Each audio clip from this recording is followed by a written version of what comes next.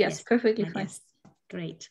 Okay, thank you very much, Astrid and Sarah, for inviting me to these seminars. Actually, it was also a discovery for me because I could see a lot of the talks that are already available there. So it was really nice. And yes, Sarah mentioned I've been working in kind of more basic research, we can say, in the past in my PhD and postdoc.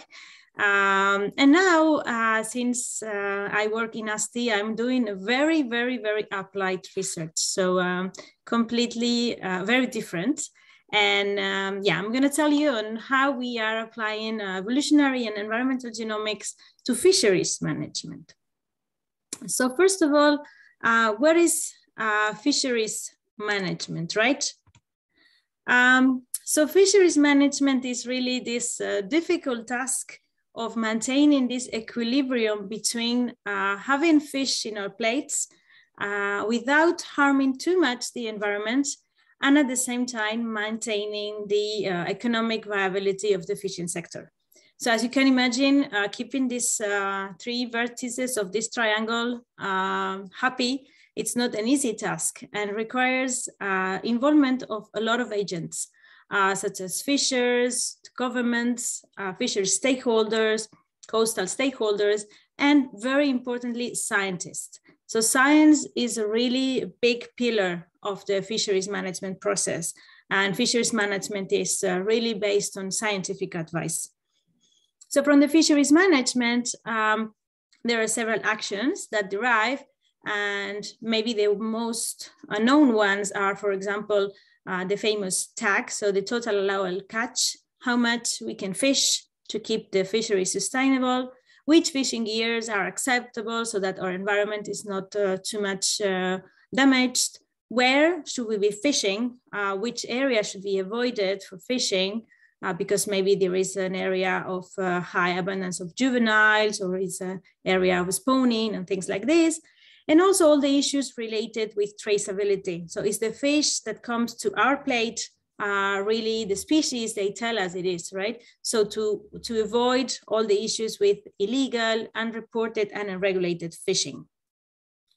So what is the type of scientific knowledge that we need in order to have and to produce good fisheries management procedures, right? So there is a lot of scientific knowledge we need, but just to give you some examples, for example, we need to know how many fish there are, what is the fish biomass for a particular species. So if we don't know how much there is, how can we advise on how much we can fish, right? Also, we need to know things related to reproduction. How do those fish reproduce? At what age they reach maturity? How much offspring they produce, and things like this. And then obviously all that is related to the interactions of this fish with the environment and the other species. So in Europe, we have the Common Fisheries Policy, which is the framework where all these actions related to fisheries management are put together, right? So just as a very schematic view of the fisheries management process, here you have more or less the way it works. So what we do is that we collect the data, usually comes from the fisheries themselves. With this data, we do the assessment of the status of the fishery. And then once we have the status of the fishery, we can produce some scientific advice on how we think we should proceed. And then the managers, taking the scientific advice into account, but also other external factors, they make the management decisions, which affect, obviously, the fisheries. Sometimes we can also make use of fishery independent data, not only data that comes with the fishery, such as data that comes, for example, from scientific surveys and so on. So what does it have to do with genomics, and how can genomics provide or help us providing scientific information that is useful for fisheries management? And this is what I will try to talk to you in this talk, how we have been using population genetics, phylogenetics, and also metabarcoding of environmental DNA in order to produce data that is relevant to assist the fisheries assessment process and therefore the fisheries management process. So as a reminder, here's what we have, right? So we have the, what I told you before, the way the fisheries management process works. What we have, we need to assess the status of a fishery. But what do we really assess? What is the unit that we are assessing? So in fisheries, the management units are called stocks. So one of the things, or perhaps the most known application for genomics in fisheries management is stock delimitation, stock identification. So which is the unit we should be assessing and managing. So a stock, as I said, is a management unit. So we are assuming that changes in stock dynamics are a function of intrinsic parameters such as growth, recruitment, mortality, and fishing mortality, and that are not dependent on immigration and immigration rates. So in an ideal situation, a stock should be composed by a population, by an evolutionary significant unit, that is a group of sexually interbreeding individuals which possess a common gene pool. This is the ideal situation, but as you can imagine, oftentimes it doesn't happen. So we can have cases where we can have more than one population included in the same stock, or we can have a stock that only considers part of a population. This is important because fish populations, despite being from the same species, they can have different parameters. For example, I will explain you later, bluefin tuna in the Eastern and Western Atlantic, they don't reproduce the same way, they don't reach maturity at the same age, and so on. So we really need to consider the biological parameters of each population to do the assessment. And if you will mix them, we may be ending producing wrong advices for fisheries management, and then they will not be effective measures. So we've been working since I started in AZTI on applying population genetics for stock identification in different species. Those species are assessed and managed by different bodies, such as the ICES, International Council for the Exploration of the Sea, or ICAT, International Commission for the Conservation of Atlantic Tunas, or IOTC, Indian Ocean Tuna Commission. So I don't have time, of course, to tell you about all of them. So I have picked 3 examples that I think illustrate quite well the type of information we can get with this type of analysis that is relevant for fisheries management. So those are the big-eyed tuna, the white anglerfish, and the bluefin tuna. And each of them is assessed and managed by a different body. So starting with the big-eyed tuna, this is a species that is a tropical tuna, so inhabits different oceans, but here the study I'm gonna be focusing on is a study about the Indian Ocean. So we were commissioned to study by the IOTC to see if the Indian Ocean big-eyed tuna population was actually one population more, or what was going on. So the big-eyed tuna in the Indian Ocean is assessed as one stock. So we did, this is the samples we collected. So we collected samples in different locations and also at different ages, adults, juveniles, and young of the year. And what we obtained is that clearly there is a separation per ocean. So we can see the Atlantic Ocean is very differentiated from the rest of the samples. And we can also see differentiation between the Indian and the Pacific Ocean. In the Pacific Ocean, in the Indian Ocean, sorry, you can see that there is what we could call a pegmixia. So it's completely, we cannot really distinguish any subpopulations here. So this means that we are in an easy situation where, in this case, one stock would equal one population. This result has been communicated to IOTC, and actually this is an easy and nice case where they are quite happy because they can continue doing the assessment and the management of the big-eyed tuna the way they have been doing it in the past, because there is no incongruence between stock and population. As you can imagine, this is rare. I just wanted to tell you this to introduce this example, but you will see from the 2 examples I will show you in the following slides that this is not, I mean, many different situations can occur. Okay, the following example, it's the white anglerfish. So the white anglerfish, it's also a very valuable species. It is a species that inhabits the Northeast Atlantic, and it coexists with its sister species, which is the black anglerfish. Those both species are very similar. Only really experts can distinguish them just by looking at them. But let's say, diagnostic character for their identification, species identification, is the color of the peritoneum, which is this little epithelium that covers the stomach. In the black anglerfish, it is black, and in the white anglerfish, it is white. So this is the way we usually distinguish them. Their distribution is a little bit different. So the black anglerfish has a more southern distribution, and the white anglerfish a more northern distribution. And also they inhabit different depths. So the white anglerfish lives more in deeper waters, and the black anglerfish lives in shallower waters. So we did this study focusing mostly on the white anglerfish. So we really wanted to see if the three stocks that are used to assess and manage the white anglerfish in the Northeast Atlantic, the northern platform, the northern and the southern stocks, if this separation into three stocks had any biological sense. So if we really had three populations, or what was going on here. We also had some samples from the Mediterranean to use them as an outgroup and just for methodological checking purposes. And also we had some samples from black anglerfish from the same reasons. So as you can see here, we had a strange principal component analysis results.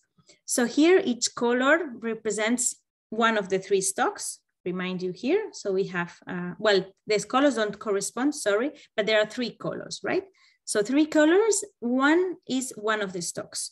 As you can see, we have three clearly distinguished groups. So you cannot see here, but there are many, many, many dots, one on top of the other here, same here and same here. And then we only have 5 samples that are outside those three groups. So if we go in detail, well, I didn't mention, but this also in the case of the big eye tuna, we were using SNPs. And in the big eye tuna, we identify them using DART sequencing. Here, this is rat sequencing. So this is the number of SNPs that we have been using. So in this group, we got all the samples that fall into these groups are actually white anglerfish. So they have a white peritoneum. All the samples that fall into this middle group and also these isolated samples here are also white anglerfish. However, the samples that fall into this group are the white anglerfish and the black anglerfish.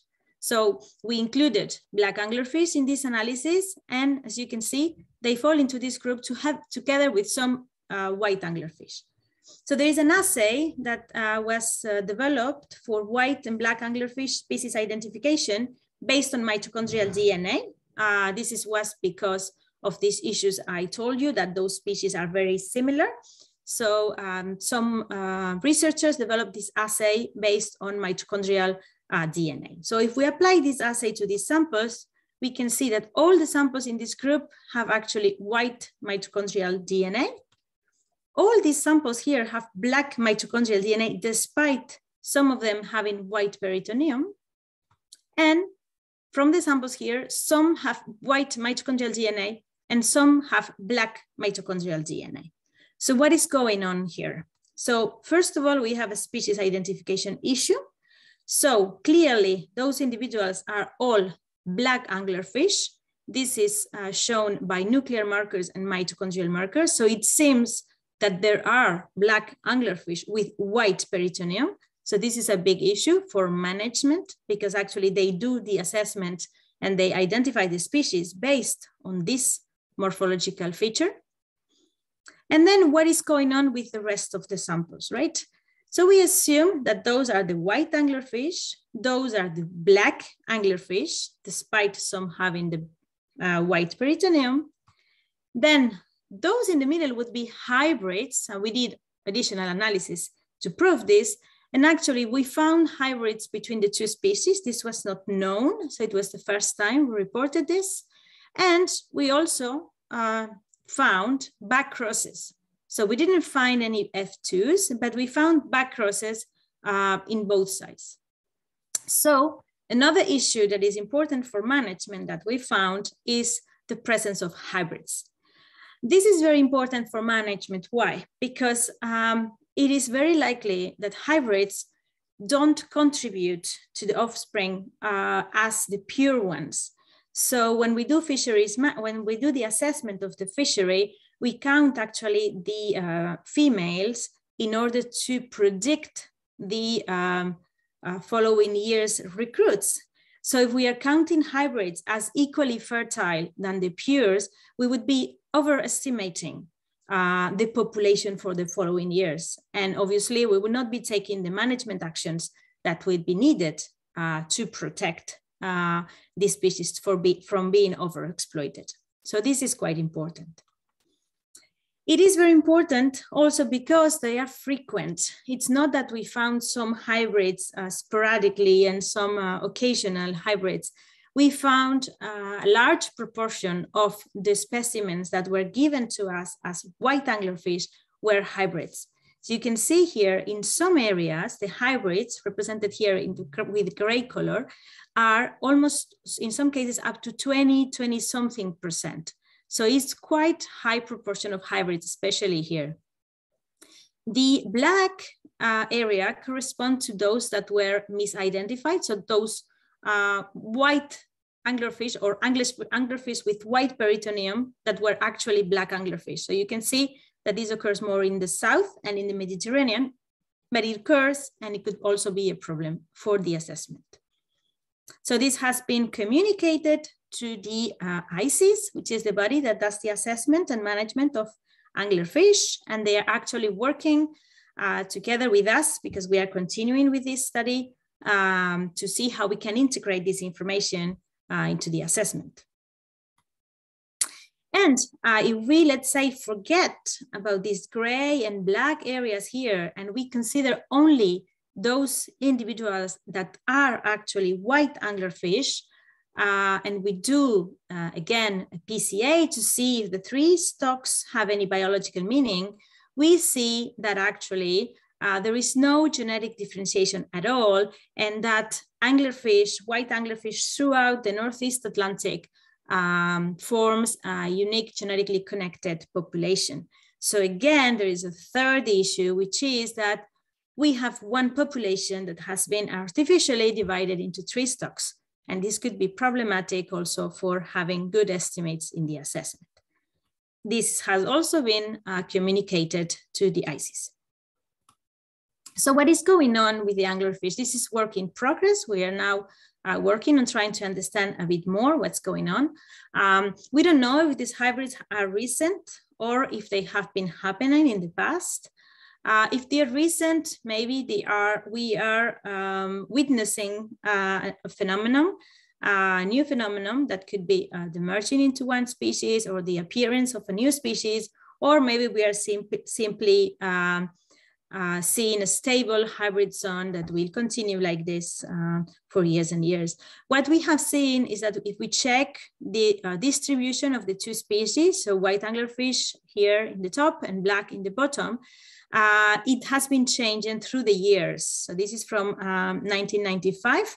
So both species are actually moving northwards, but this movement is a little bit more pronounced in the black anglerfish. So there could be some issues with changes in the distribution of the species. So perhaps now they overlap more than before.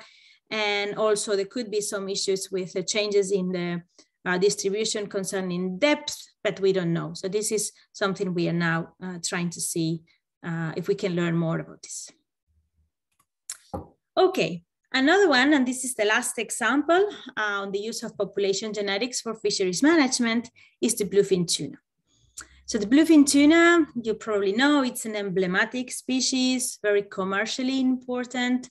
In a critical situation, it's not classified as endangered by IUCN right now, but it's critical. The situation is quite critical, especially in the West.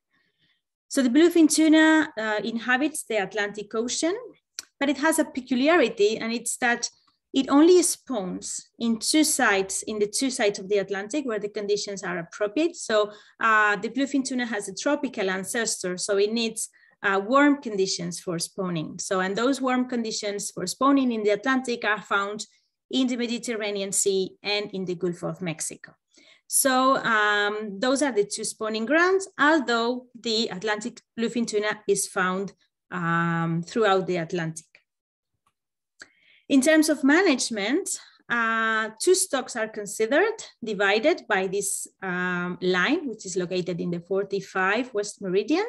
So this means that whatever is caught at one side, at each side of the line, would be considered Western or Eastern stock, depending on where it has been caught. However, we know that bluefin tuna can cross this line and can cross this line even several times through its lifetime. So we know that a fish that has been caught here could have easily be born in the Mediterranean and the other way around. So this stock delimitation line could be problematic because we know that the tuna can cross this line several times. However, there is some feeling, let's say, that there are actually two populations despite bluefin tuna being able to cross this line, because there is a hypothesis that says that there is homing behavior in this species. Why do we think that the bluefin tuna has homing behavior? Well, the first evidence comes from tagging studies. So tagging studies have observed that actually all the tunas that have visited the Gulf of Mexico, none of them visit the Mediterranean. So once you have visited the Gulf of Mexico, you always come back to the Gulf of Mexico and you don't enter the Mediterranean. Same thing the other way around. So if you have visited the Mediterranean, you don't visit the Gulf of Mexico. And then there are some tunas here that I will come back to this a bit later that they haven't seen to be visiting any of the spawning grounds. But what is important now is these two. So if you have visited the Gulf of Mexico, you haven't visited the Mediterranean and the other way around. And the second evidence for natal homing is the otolith microchemistry composition. So the otoliths are those ear bones that the fish have. And those ear bones accumulate chemical signatures through their lifetime. So the otoliths are actually like the trunks of the trees with these rings, right? So they are growing year and year and they form these rings. And each time they grow, they accumulate the chemicals that are present in the water this fish is at that time. So if we look at the nucleus of the otolith, the middle of the otolith, and we analyze its chemical signature, we will get the chemical signature corresponding to its birth. So in several studies, this is one of them, they have shown that actually taking adults from the Gulf of Mexico and the Mediterranean, you can see that their core of the otolith has a chemical signature that actually corresponds to either the Gulf of Mexico or Mediterranean where the fish was caught. So spawning adults were found where they were actually born, making them suggest that actually they are coming back to where they were born, like in a homing behavior situation. So we also did a study to try to see if we could see homing behavior using genetics. But most importantly, we also included in this study samples from a new spawning ground that was discovered quite recently in 2016. So in 2016, they did a survey and they have been doing surveys since then, and they have been finding bluefin tuna larvae in this area where we didn't know before that was a spawning area for bluefin tuna. So this was a little bit controversial because we didn't know actually if this spawning ground has existed in the past, but just we didn't find it yet, or that is actually a new spawning ground that has arose due to some changing conditions in the ocean or something like this.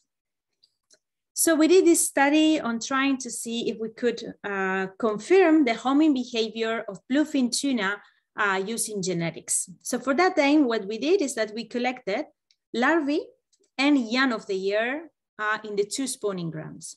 Why we did that? Those are considered reference samples. So if a larvae was captured here, it is impossible that it was born here. A larvae cannot travel so far without growing. So, and the same for a very young juvenile. So those are individuals that are less than 1 year. So that's, we call them young of the year. So if we find young of the year in this area, it is born here. It is impossible that it was born on the other side of the Atlantic. So those are the samples that really represent the reference population. So we did an analysis. Again, this is rat sequencing. We got about 10,000 SNPs. And as you can see, we see some degree of differentiation between both sides of the Atlantic. Here, the yellow, orange-ish dots are the Mediterranean ones, and the purple ones are the Gulf of Mexico and Slope C, which is this area here. The Gulf of Mexico and the Mediterranean are more or less differentiated. The Slope C falls a little bit in between, and I will come back to this a bit later because we have more results related to the Slope C. So really what we can see here is that genetic data also supports natal homing, and that stocks can then be composed by mixed populations. So even though we have this natal homing behavior of coming back, that doesn't prevent a bluefin tuna that was born in the Mediterranean to be caught in this side of the Atlantic and to be counted as of the Western stock. So we need a tool really to assign samples to their stock of origin. And this is what we did. From the SNPs we selected those that were more discriminant and that were able to assign individuals to where they were born. So here you can see the result of individuals that were collected in this area, so outside the spawning areas, and we were able to assign them to where they were born. As you can see, most of the individuals captured in the east were actually born in the Mediterranean, but a quite large proportion of the individuals captured in the West were also born in the Mediterranean. So we see some kind of expansion of the Mediterranean population towards the West, more than of the Gulf of Mexico population towards the East. This is also expected because the Mediterranean population is about 10 times larger than the Gulf of Mexico population.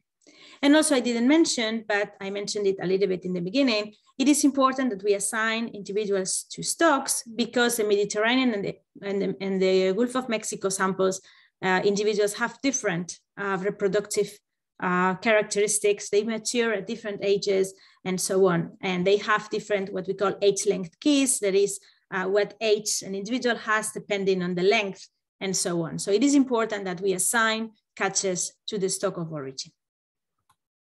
So this genetic stock identification tools allows to assign catches to population of origin. So this was the good news.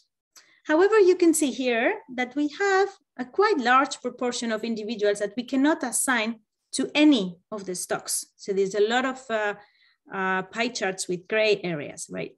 And also you could see here before, as I told you before, that this new spawning ground, individuals from this new spawning ground fall a little bit in between the two populations, the Western and the Eastern population. So there's something more to dig into related to this question, right?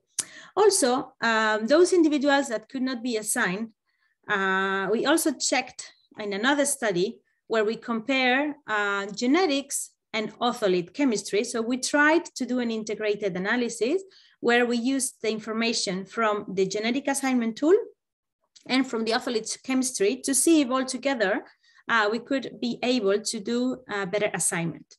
And actually what we saw is that there was a large proportion of individuals that had contradictory origin.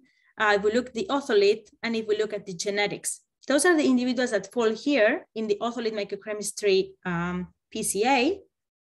So those are individuals that actually fall in an otolith microchemistry composition, which could be explained actually by another Atlantic spawning area. If we look at the chemical composition of the waters of the Atlantic Ocean, we see that here, the composition here could fall actually with the composition from the slope sea.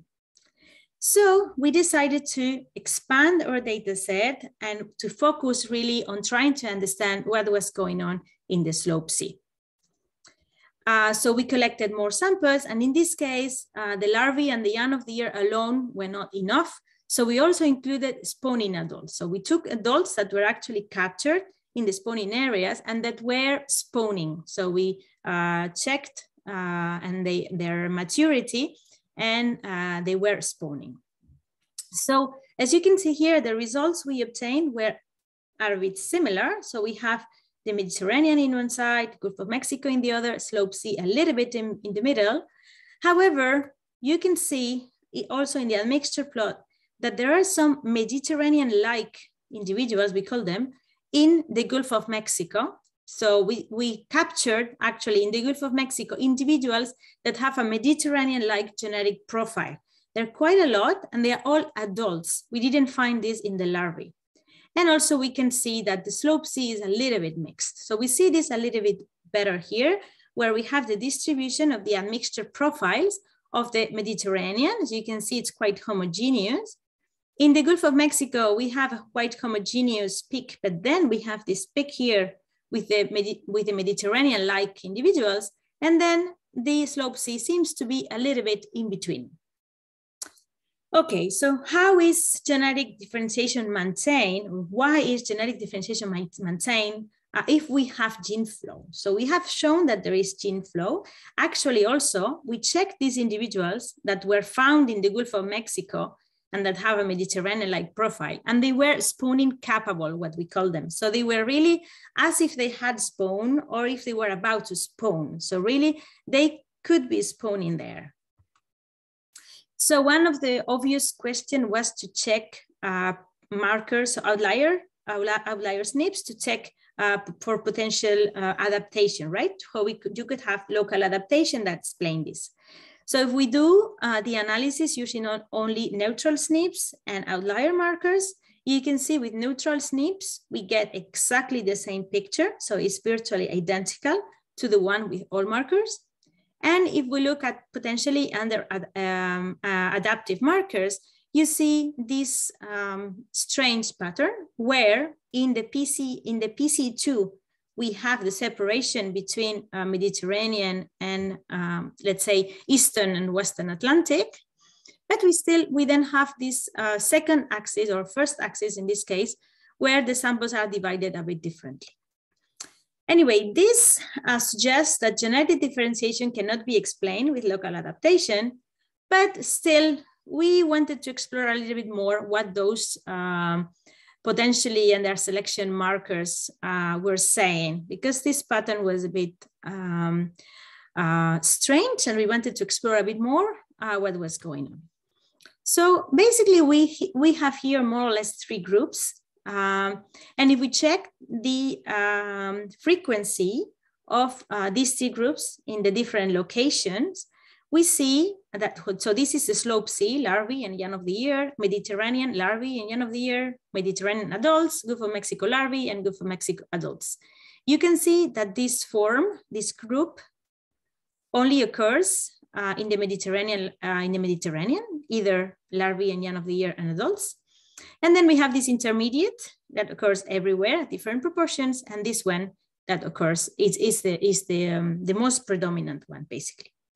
If we check the SNPs that are responsible for this separation, we can see that they are in linguistic disequilibrium. Actually, they belong to two scaffolds in the reference genome, so they are linked and they are inherited together.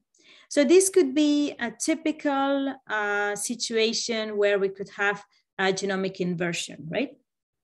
But what's going on here? What does it have to do with the genetic differentiation we have and so on? So this question still is unanswered. So how is genetic differentiation maintained despite gene flow? Another thing we wanted to explore to answer this question is the mitochondrial integration. So one of the potential explanation is that the genetic differentiation is maintained just because this gene flow is a recent event. So perhaps the mitochondrial integration could give us some hints on this. Maybe you don't know, but at least 5% of the bluefin tuna have mitochondria introgressed from albacore tuna. This is known, it was reported, and actually if we do a phylogeny with the nuclear genomes, we will get a tree that looks like this. But if we do a phylogeny with mitochondrial DNA, depending on which individuals of bluefin tuna we take, we will get those two species as sister species. So the Tunus tinus and the Tunus allalunga, bluefin tuna and albacore tuna as sister species. This creates some problems for food traceability. And I just highlight this here to highlight the importance of knowing the evolutionary context of the species when we are going to do food fraud and food traceability studies, because we may think that there is fraud when there is not, and the other way around if we don't know things like this. Okay, so we know that there is mitochondrial introgression. This has been known, but what does it have to do with this issue that we see with genetic differentiation despite gene flow? Okay, so one of the things that is important is that we have found that the introgression is also visible at the nuclear level.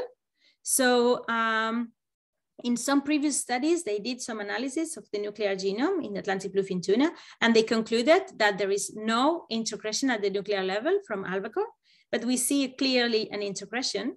But what is important is that we see that this introgression is much higher in the Mediterranean and Slope Sea than in the Gulf of Mexico.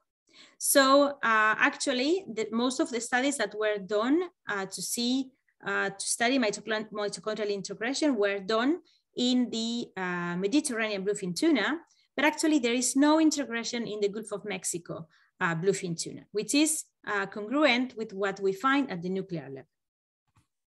If we check this inversion I was telling you before, the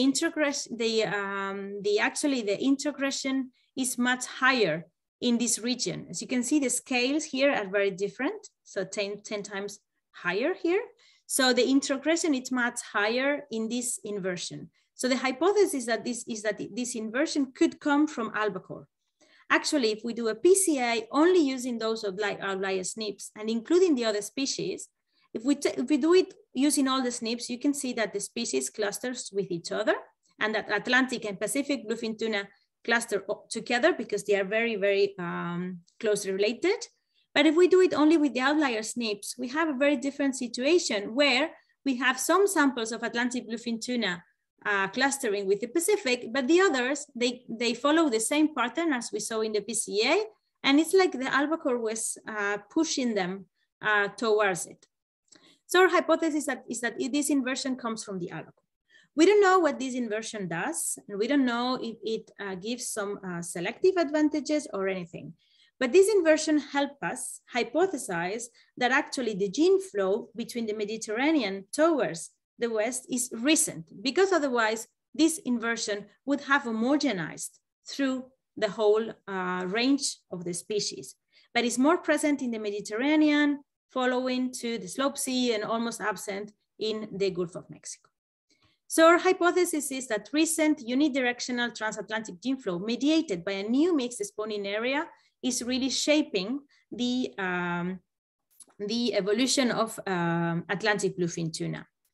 This could be suggesting that we are facing a genetic erosion and perhaps an erasing of the Gulf of Mexico population overcome by the Mediterranean population, but we don't know. This is what we are studying now.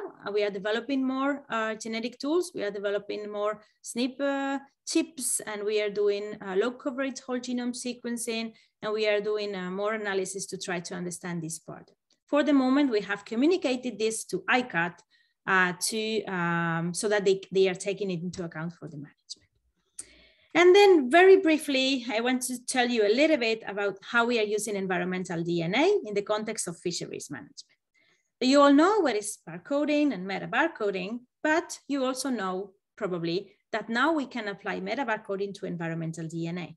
So basically environmental DNA is this DNA that we collect from the environment without isolating the organisms themselves. So how can this help fisheries management? So we have been using it in epipelagic and deep ocean. I told you before then that in the common fisheries policy, we can also make use of fishery independent data. These fishery independent data usually come from scientific surveys. These scientific surveys are costly, are selective, they are unable to detect rare and elusive species, and they are habitat destructive.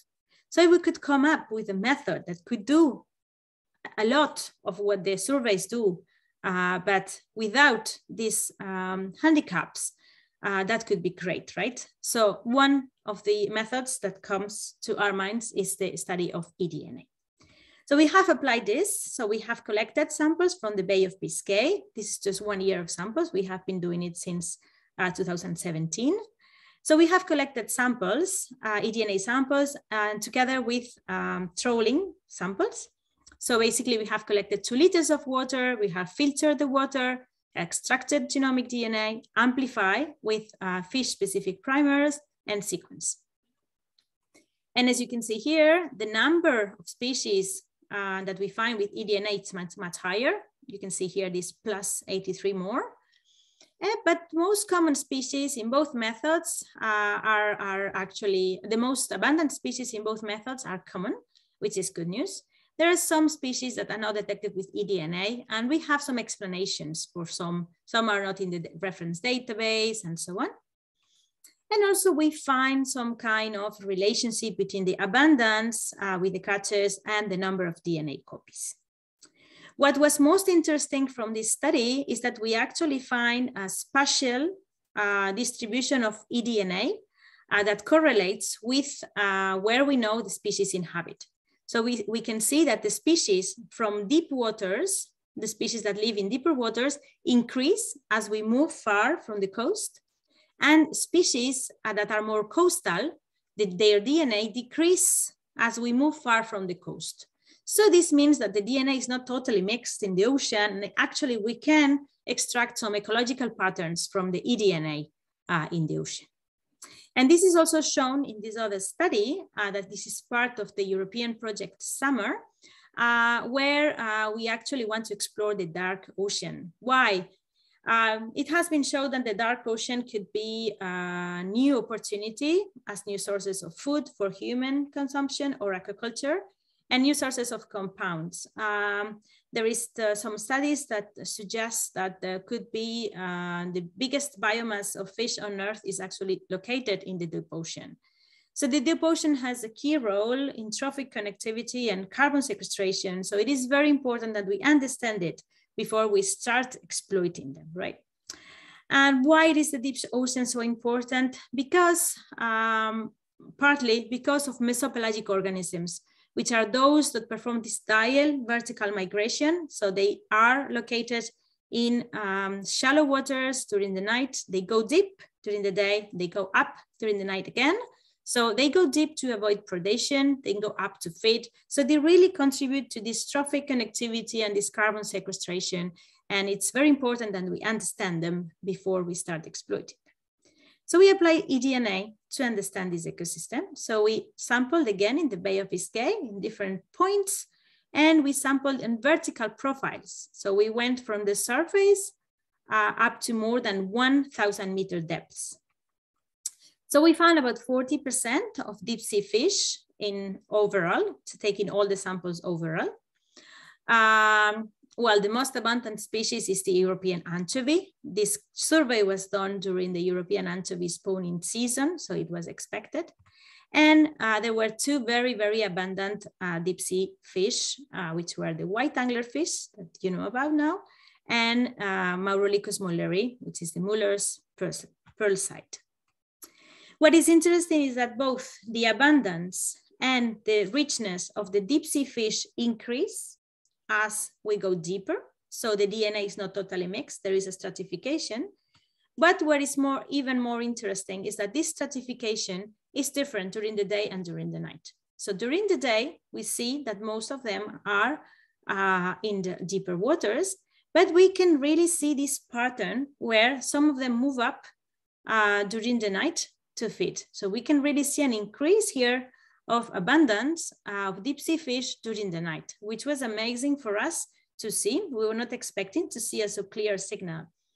This was overall, but if we check species per species, we also see these patterns. So you see, for example, Maurolicus mulleri and Ventosema glaciale are two species that are known to do this vertical migration. So we see this peak during the night. And then we have other species that are only deep sea and they don't go up, and we only see them in the deep sea. So basically eDNA can provide information about the behavior of the species. Okay, so this is good timing because I see Astrid appearing, and this is my last slide. So take-home messages. Genetic approaches are changing how we can assess marine environments, that's clear. They represent cost-effective alternatives for obtaining traditional information, but they also allow to obtain new information and also to reveal hidden information that we were not expecting and that we were not looking for. There is a challenge though, and the integration of genetic approaches into the management process requires education. So we really need to communicate this to the managers, to the stakeholders. We need to be consistent. We are criticized a lot because we change methods, we change approaches. So we really need to be consistent somehow.